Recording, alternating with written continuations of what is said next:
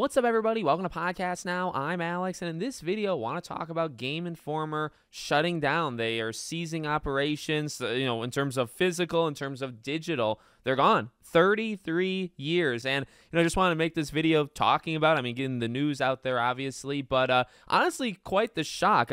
Over the years, obviously, they've moved from more physical to digital. And so while my physical subscription ended like 7-8 years ago, and I just never kind of renewed it, I've assumed, and it looked like they were doing a pretty good job of kind of switching over between. In fact, maybe they were doing some of the better jobs of switching from kind of the legacy stuff that they used to do to trying to embrace like the newer stuff, right? Still doing kind of like the cover features, right? And like what's the big game of the month and having that exclusivity and all that jazz. And I don't know, just this past month, I think they did Dragon Age the Veilguard. Like they were the ones that was giving us info, the only ones that was giving us info on that game. So I just want to talk a little bit about it. I've been very, very harsh to game journalists, the Kotakus of the world. I think some of them don't really even need to be around anymore, to be quite honest with you. But this one actually hurts. Like, I'm being genuinely honest.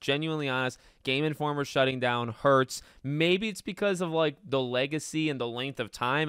To go 3 decades with them and then to now continue in the gaming industry without them feels weird. It feels different. And, honestly, just on like a personal side, I kind of grew up with them.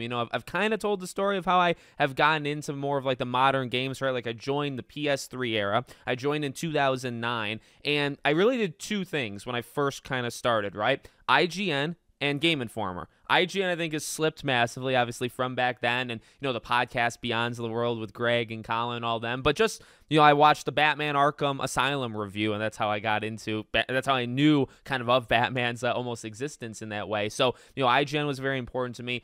In Game Informer, when I started to get games from GameStop for the PS3, and I would buy my own. I got games my birthday and Christmas, right? Anything else was up to me to save money to do or rent, right? But GameStop was the place, and that'll always be important, I think, to a lot of people. And then you get the subscription service, for Game Informer, and I still have actually several issues, actually many, probably like, oh my God, I had it for probably like 3-4 years, I'd say easily, if not longer. I think I kind of took some breaks from it, over time, but, I really appreciated it. And I kind of liked like their style, right? Like it was sometimes outdated, especially as the digital age got going, right? Because the digital age would be like, oh, okay, you can get these news stories immediately. And it's actually why very early on, I kind of respected Kotaku, because I always felt they were faster. Kotaku would get to the news quicker than, say, like an IGN. They would always kind of be delayed for whatever reason. Obviously, Kotaku fell off a cliff or something, but,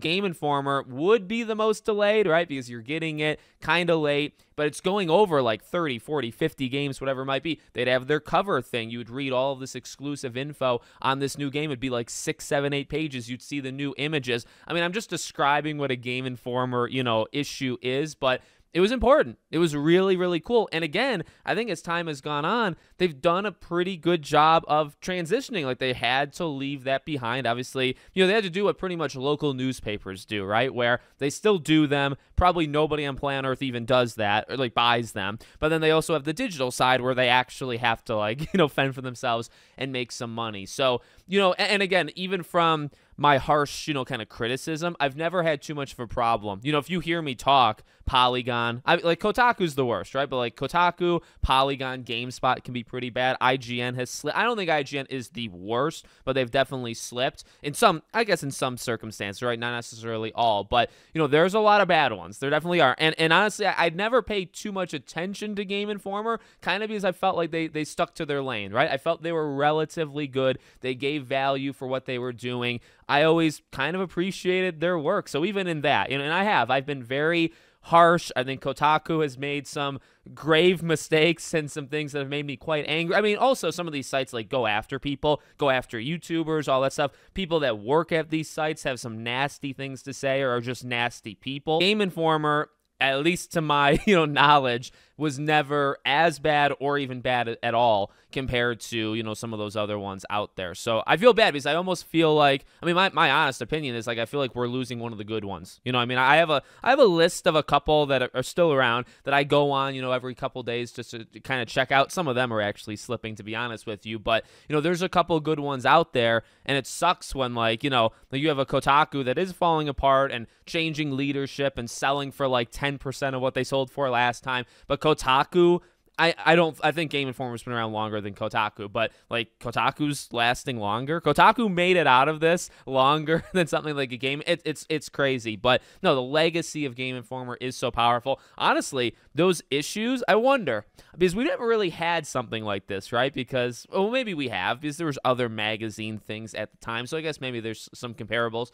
With Game Informer like completely gone, and even over the last couple of years with it going more to like the digital age, I've seen like the sites I go on for my physical games, like when I try to do like the third party stuff, I've seen Game Informer issues. And again, I have plenty of them. I probably have like 30 plus, right? But it's like some of them I actually don't have, and some of them are pretty cool. And it's, you know, just maybe because of the art, right? Just kind of have the art there. It's like, I wonder if those are going to go up, because normally they're like $5 to $10. I wonder if it goes higher now because Game Informer's gone, but it sucks. It definitely sucks. It's not something I even expected, because I know GameSpot is in a very bad spot. They are probably next. I mean, they're not like the game journalism side of things, so it's like you can't really compare them to like the IGNs of the world. But in terms of like companies that you can kind of see the end coming, you've seen the end coming for a long time, GameSpot might be like top 5 in every company on planet Earth. GameSpot might be up there, and that is also sad. It's also, they've also slipped massively, but also like things kind of out of their control as well. So I guess I should have seen that coming,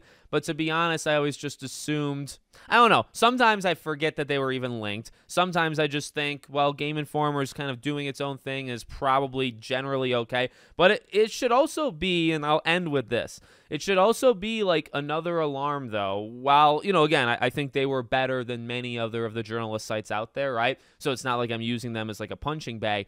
This should be an example that, like, things are changing. Things continue to change, and if Game Informer can go away, if Game Informer can get shut down, it might be because of GameSpot, right? But if the online game journalism scene is going in the way that we all see it, and if a titan, and it is a titan, there was a titan, of Game Informer gets shut down, these other sites that are especially messing around, these sites that are just kind of jokes and are just somehow still around, they better watch themselves, because like I don't want people to have no income. I don't want people to be on the streets, right? Fix yourself. Fix your site. Fix your writing coverage, right? And get better. Because if it can happen to Game Informer, what's stopping it? And I think it will. We've talked about this, right? I think we're still in obviously very bad times. I think you can easily still see some gaming sites shut down, some gaming, you know, journalist sites shut down in the next year or so. So, like, it should be a warning for those that are still messing around, and they have messed around, and they probably still will mess around, right? Get your act together, because if something like Game Informer can go, you can go too. It should honestly scare them into action. Now, some things are out of their control. Economy, out of their control. The way that ads are done nowadays, the talent, though, is in their control, right? Like how good or bad the coverage is and that is in their control. Everything else isn't, which is, you know, and I would say that's fair to say, right? So there you go. Let me know what you guys think in the comments. Make sure you're subscribed to the channel, bell icon turned on. I hope to see you all on the next one.